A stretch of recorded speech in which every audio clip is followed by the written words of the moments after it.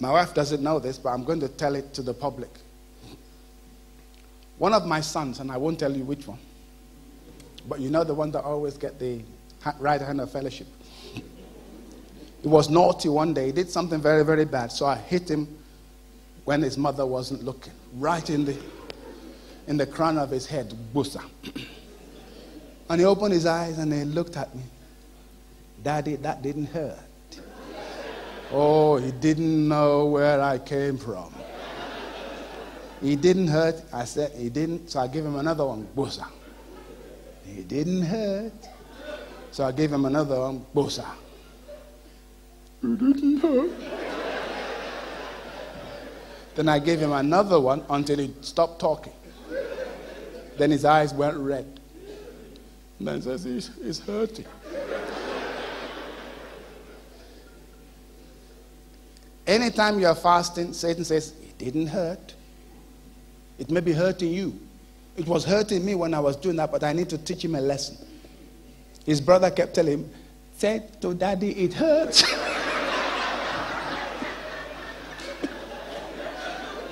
He'll stop.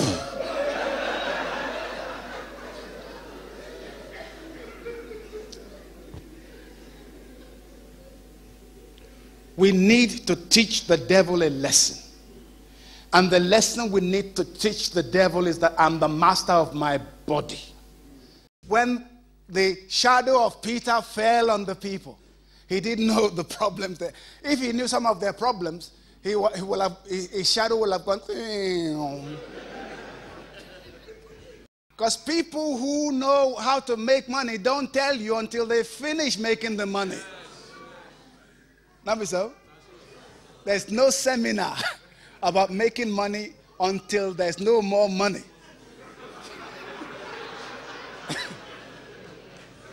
I tell you that.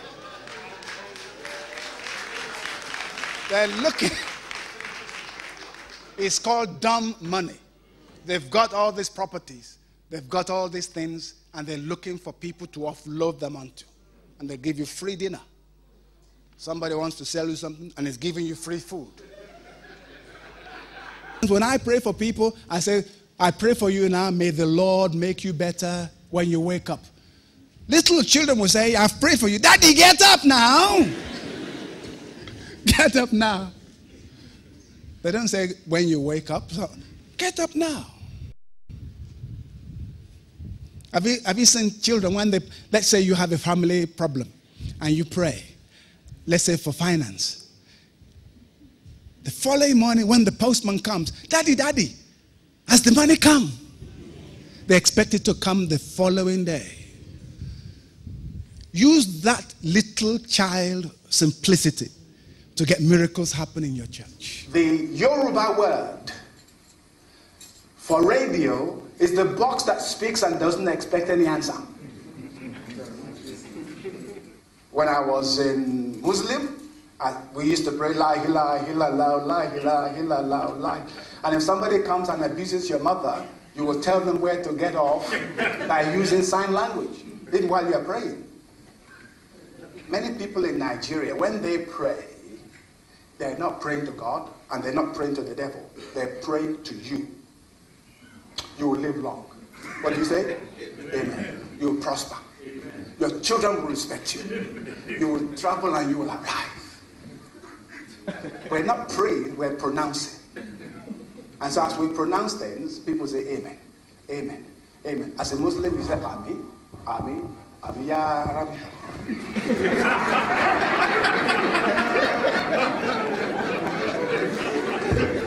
Take all the prayer in your hands and you wash your face. So it's not just me, my hand, all over me. Let the prayer be. So you are wishing them well. Did I tell you the story of the person who promised to give me birthday present? It was when I was 16. And the person phoned me, claiming to be one of my children. What would you like, Brother Paul? Oh, thank you for remembering my birthday before everybody remembered. What would you like? I said, I want 10 pounds of M&S voucher. The person says, 10 pounds. I said, that's all I want. Only 10 pounds voucher. I don't want 10 pounds note because I will save it. That's my problem. I can't see money and spend it. The money must produce. I don't spend the goose, I only spend the egg that the goose has. Some people love money, but they don't like it. As soon as they see money, they say goodbye to it. No, I say welcome. Come and join your brothers.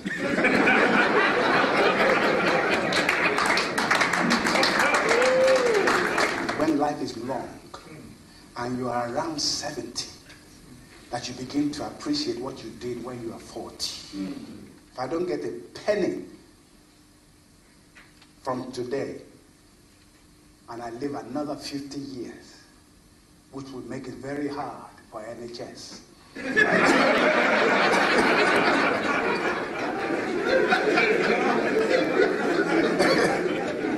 My money should never. When God is the owner of your money, who's going to have a sleepless night? It's God who never sleeps. That's why the Bible says, He that keepeth Israel. I remember when I used to tell people, don't carry my bag, don't carry my bag, don't carry my bag. Every time they tried to carry my bag, I said, no, don't carry my bag. And then they stopped carrying my bag. Then I thought, nobody's asking me. I want to be able to say, don't carry my bag. At least offer to carry. So I didn't know that inside, I want my bag to be carried. But I want to claim humility by saying, don't carry. So when they don't offer, I realize that whether I carry my bag or they carry my bag, inside, I still want it to be carried. You think because you've arrived at certain level of success, you can deserve it if you're a millionaire. You can deserve it if you're a chief executive. But when you haven't contributed a cent to your success, there's nothing you have that hasn't been given. May God forgive me for being... But when I say I like something, currently it's beans. So I had to tell one of them, no more. It's coming out of my nose.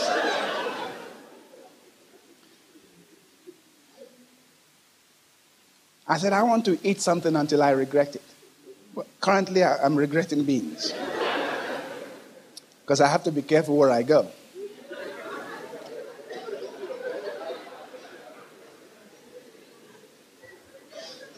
Otherwise, they will think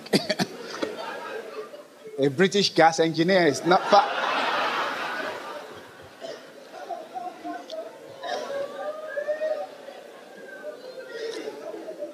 Break up into house groups. Then you will know what people who are garrulous. They've been injected with a gramophone needle. They can't stop talking. Some people, they can't be wrong. No matter what we are talking about, they're experts. That's the church. Those are the awkward people you need grace to handle. There are some, no matter what we're talking about, they never make a contribution. You try to encourage them, sisters, and say, what do you think? Do you think? Yes, I think, but I not talk. So there are some you can't stop them talking, others you can't coach them up. But that's how you get on. That is reality. This is life. You have money, somebody is broke, and they're jealous of you. You drive in a new Mercedes, and they haven't even got a bus pass to get to you. Come when you finish your house group, and you give them a lift in your car. So there are two sides to life. In the same church, they begin to envy you. But that's how you relate, and people then get better. Next time you know how the other half lives. So when they are praying, you can sense this person is praying out of pain. Remember what I used to tell you? Anytime my wife goes away, maybe to pray or to somewhere, liberty, again.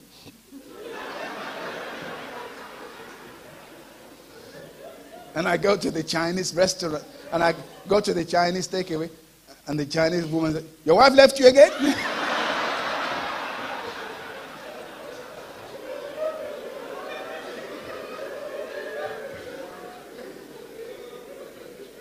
You don't know what it is to be on your own on a Sunday afternoon when everybody's with their families. But if you're in a cell group, you will feel for people. Christmas time, Mother's Sunday.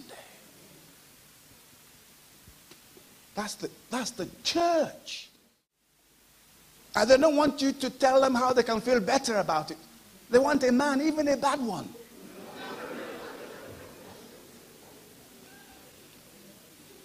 Like somebody wrote, he said, don't come to England, we're all suffering. And he says, I want to come and join you in that suffering.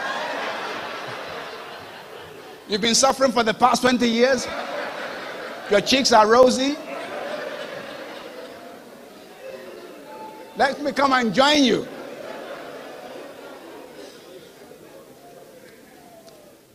Most dreams need interpretation because you will see them in an allegorical way. I see myself, there's one person who said, I found the girl God wants me to marry. I said, how did you know? Well, he says, I slept. And then I had a dream. And I saw two goats. One she-goat, one he-goat. And we were under a tree and we were moving closer together. So the only way God can show you the person to marry is when he makes you into a goat.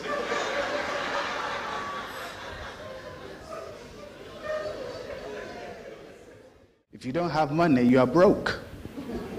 There's no other way to believe that, oh, God has answered my prayer. I've taken it by faith. If you don't have money, faith doesn't work. You need cash. So I've tried prayer, I've tried deliverance, I've done confessing. The only thing left was to give thanks. So I called my wife into the room where I was praying that morning. And I said, let's praise the Lord. Let's dance to an invisible music. So we began to dance.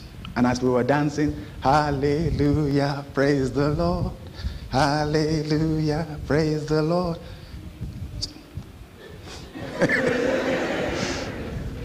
So we were dancing. And as we were dancing, after about 15 minutes, my wife says, what are we dancing for?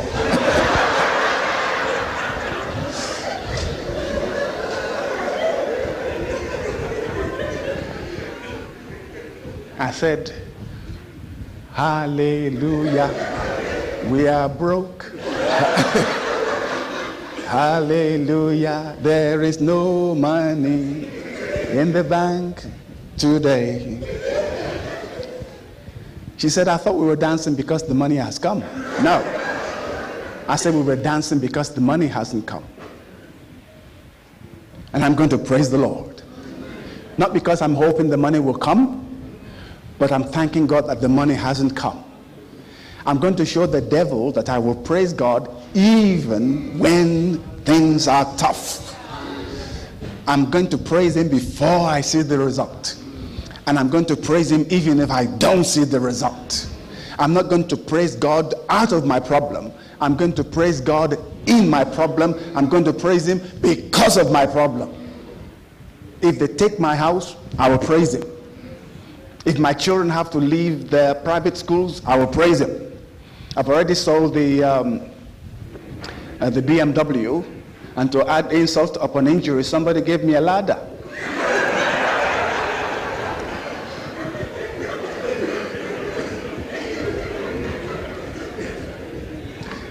He said, would I like to buy it? I said, how much? He said, £250. I said, no, thank you. I couldn't park it in front of my house. I took my glasses off. I balanced the way I walked. I learned once again to queue at bus stops. But you know, the bank did not repossess our house.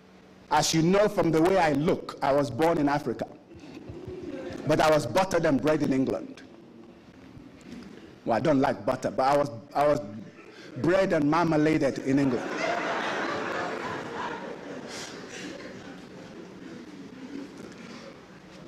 But because I've been brought up by a white family, I began to acquire, before I got born again, British way of not only thinking, not only speaking, which I have toned down a lot,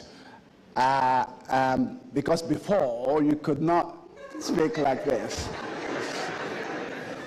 So I had to tone it down so that people will be hearing what I am speaking about.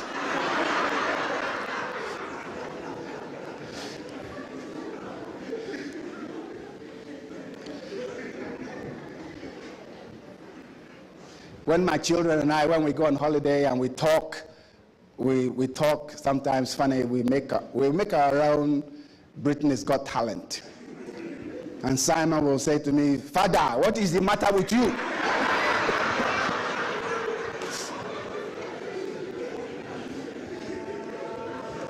I say, "Go and ask your mother."